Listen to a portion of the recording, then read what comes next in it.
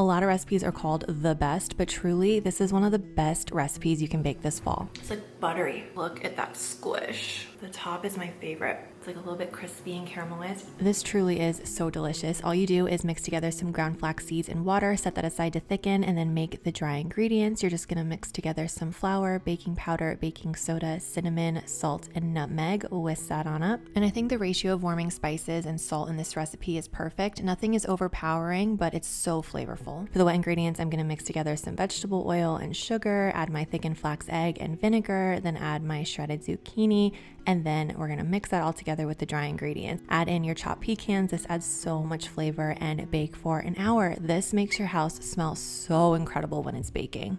Buttery, cinnamony, like lightly cinnamony. It's moist, but it's still fluffy. You're gonna love it. You can get the full recipe on my blog.